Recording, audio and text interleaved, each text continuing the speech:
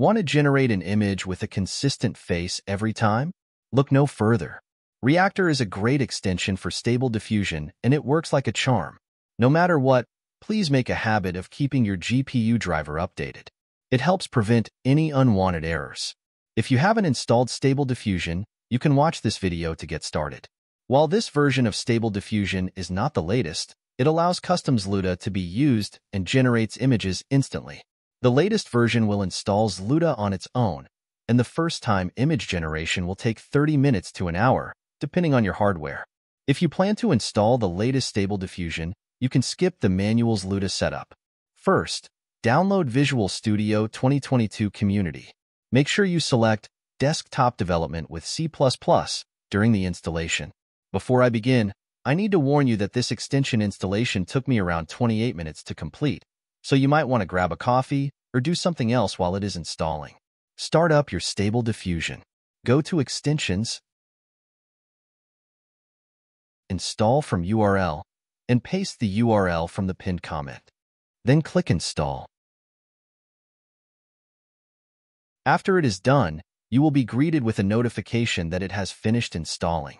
You will need to go to the Installed tab, click Check for Updates, followed by Apply and Restart UI. The command prompt will reload a few times to install 3 dependencies, namely onnxruntime-gpu, Albumentations version 1.4.3, and Insight Face version 0.7.3. My command prompt loaded a total of 3 times before the web UI reloaded. The next time you launch your Stable Diffusion, you might get this error. The onnxruntime-gpu distribution was not found and is required by the application, just like I did. Notice that it has no problem downloading onnxruntime-gpu, but it just won't install. I read on a forum that it is somehow related to using onnx with DirectML. Since I am using ZLUDA, this could be the reason for this error. If you know the exact reason, do let me know in the comments below. I tested the Reactor a few times, and it doesn't seem to affect its functionality. To use Reactor, write your positive prompt in Stable Diffusion as you normally would. Check the Reactor and expand it.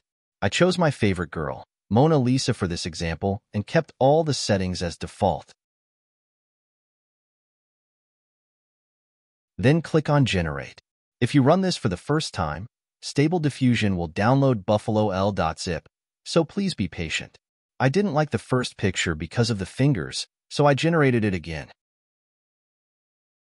This time, the picture was a lot better.